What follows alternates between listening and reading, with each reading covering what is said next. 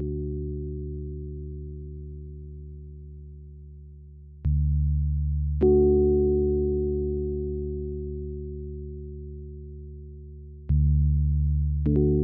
my lovelies, welcome back and happy 2019. I hope you're all enjoying your new year so far, and I'm very pleased to be back and creating once more. Today I thought it'd be fun to show you my Posca marker experience, their pros and cons, and how I feel now that I've had a proper go at them. So I recently purchased these pens from my Amazon wishlist. They are a bunch of warm tones in reds, pinks and oranges and yellows, and here's an example of me playing around with them. I really wanted to do an unboxing, but I was so excited when they arrived that I had to use them right then and there. But if you don't know much about Posca pens, they are essentially paint in a pen. They're a little bit tricky to get started. You have to shake them and then press down the nib and wait for the pen to come through, which is not so fun when you've got a lot of them and you have to do that for every single pen. But I also picked up these metallic pens set from Hobbycraft, and they were £4.50 from like £9 in the sale, so that was like a nice little steal after the warm tone ones had arrived. But yeah, I'd seen a lot of artists use them and I was interested in giving them a go myself, and seeming as it's 2019 and the whole new beginnings thing is circling around, I figured why not open my 2019 video with something completely different from what I'm usually doing. Like, I'm usually using inks and watercolours, and this felt like a nice little challenge of itself. I also briefly showed some of my sketches, and my sketchbook and sketching process has changed a little bit in the last couple months. I will do a bunch of sketches in a little, what I'd like to say throwaway sketchbooks, but that's not entirely fair. They are sketchbooks and I do utilise them as such, but they're like thumbnail ideas and stuff. So I'll do that and then refine the sketch, and then the final sketch will be onto the final paper that I'll be using. And if you'd like to hear more about my art process, I had a few questions about my art process, and I'd like to sort of show that, but I do get very nervous about sketching on camera. There's something about it, like I kind of freeze up when I know that people will be watching me. That sounds really silly, but it's kind of like how Nikki tutorials or some MUAs won't show like them doing their eyebrows or their foundation or something. I don't know, it's very similar to that, but I need to get over that because I want to be able to do things like live streams and, well, just give you more of an authentic experience of what my art process is like. So, Posca markers. The paper I was using for this sketch probably wasn't the best. It's a mixed fine grain paper, and I think the smoother the paper with Posca markers, the better, just because it lays down better. If the paper's toothy, then the paint's going to get caught into that as well. You're going to break into the paper and eat the paper. So I'd recommend also, just getting the best, smoothest paper you can, maybe like something like Bristol board, and that's something that I will be looking to in the future, because I don't know, I struggled a little bit with getting such a smooth finish with this piece. And also shaking these pens well before you use them, just because they can run out quite quick, and that became a bit of a issue in this piece. And my pros and cons are pretty like mixed or equal. The pros for me are the beautiful, like the absolute beautiful colour range of these pens. I was in an art shop today and they had a whole like wall full of the amount of colours Posca markers can give you. But I also like the fact that they have like sets of colours like the ones I'm using now. So if you're a little bit nervous, then you can just sort of try those out first.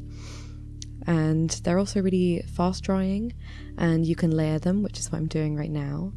The fast drying thing is really good because, especially with the layering that you're doing, but they also dry matte, which is very interesting, because obviously it reminds me a lot of gouache in that sense. So if you're looking for like a cool matte finish, I definitely recommend Posca.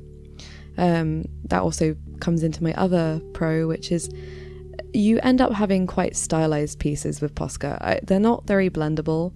They're not like painting with a paintbrush or acrylics or watercolor. It's very flat, and it kind of reminds me of like a vector style, which is really fun to experiment with and play around with shapes. So if you ever want to just sort of experiment a lot, I'd recommend these. My cons though are some markers work a lot better than others.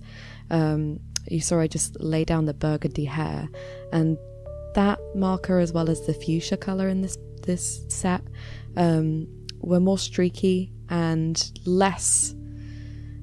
they weren't as easy to lay down on the paper. And I'm not sure if that's just the pens that I got. Maybe I got some dodgy pens, but it seems like some of the colours don't work as smoothly and as nicely as the others.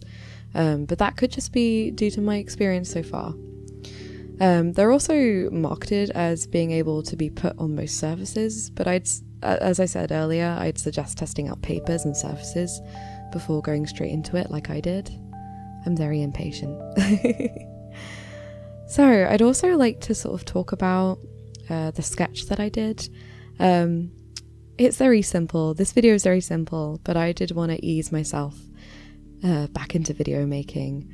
I really like the colours, so they're very warm tones, and recently we've been thinking about going away on holiday again, and that was on my mind, and the colours kind of read very beachy to me, like sunset colours.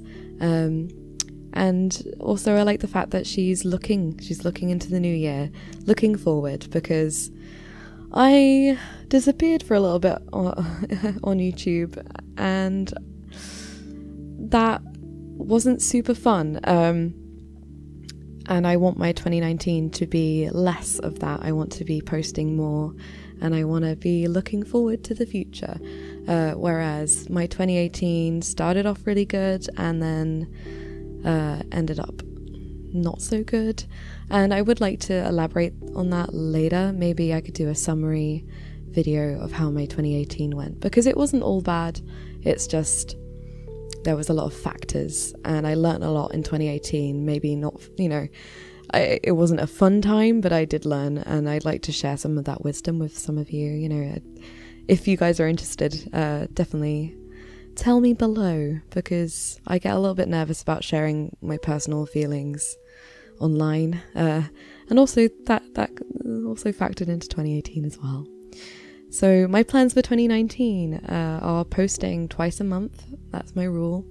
I'm also creating something right now for March. I don't want to talk about it too much because I want to get it finalized before I start talking about it, but I'm very excited and I'm very inspired at the moment. And if you check out my Instagram, especially my art Instagram, I'm showing a lot of snippets of what I'm doing for March. Man, maybe you guys could guess. But yes, I'm very excited. I'm giving myself a lot of projects to do at the moment, and I'm just falling back in love with doing this. Last year it became kind of like a chore to make videos, and I don't want that again. I want to make videos because they're so much fun to do, and I'm always impressed with my outcomes, and it's nice to look back on how I do art. Like, you don't think about it when you're doing it, and looking back whilst I edit is kind of like a little ego boost. And I also like being able to talk to everyone. And yeah, so thank you if you've been waiting for a video of mine for a while. And I've been to a few conventions recently. So the last convention was in October at MCM, and you guys are just so lovely and supportive. So I have to say thank you for that, and thank you for waiting if you have been waiting. Also, another thing is I'm going to be more active on Twitter and my art Instagram. The links to those are in the description. There'll be more exclusive content, maybe some live streams, and giveaways. And also that's where you can find out about my commissions. And right now I'm doing Valentine's commissions, so that's really fun. I'm sorry if I'm rambling. It's one of those things where I didn't really want to write a script for this video. I was really nervous, and I felt like it would probably be a little bit just not genuine enough if I had scripted this whole video.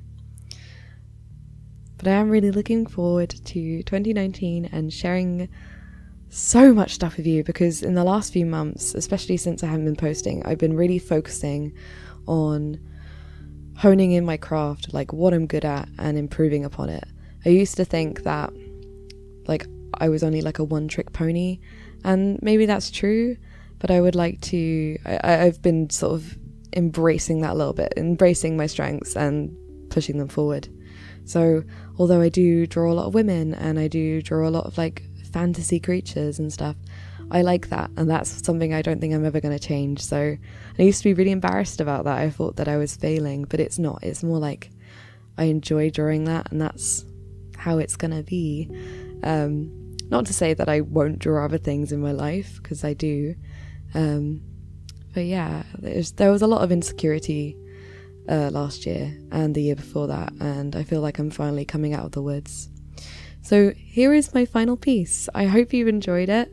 I know it's a little bit different from my usual style. She looks very vectored, but I very much enjoyed that. So thank you so much for watching, and I'll see you next time, guys. I'm really excited. I hope to see you guys soon. Bye.